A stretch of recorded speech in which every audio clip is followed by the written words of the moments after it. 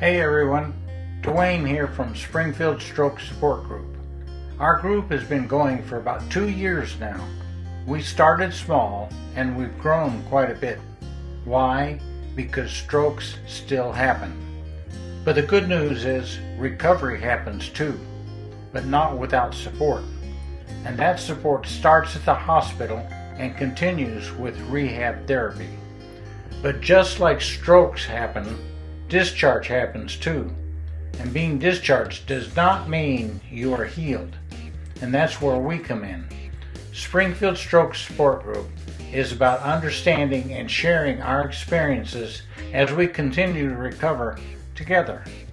Some of you have never been here and have no idea who we are or what we do. So let me tell you about us and what we do. We start where you start, and that's at the rehab hospital. We partner with both Cox and Mercy Rehab Hospitals, and we meet there on Sunday afternoons with new patients and caregivers, and we share our insights as survivors just like they are. And we let them know that we are here to help when they get discharged. Now we also meet in person at our monthly meetings the fourth Tuesday each month at the Library Center on South Campbell. What do? Well, we just talk about things that we experience as we recover.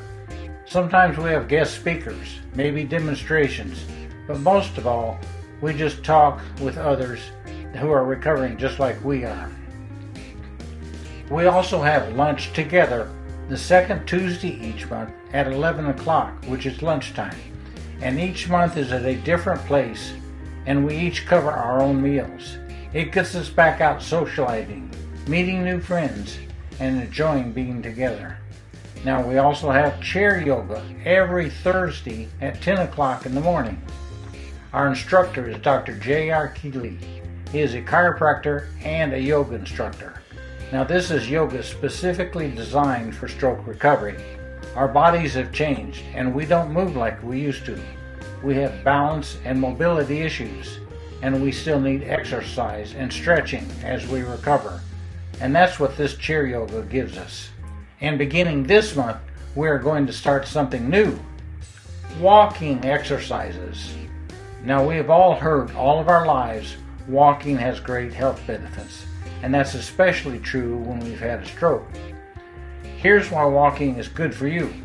Walking is low impact. It requires minimal equipment. It can be done at any time of day, can be done at any place, and can be done at your own pace.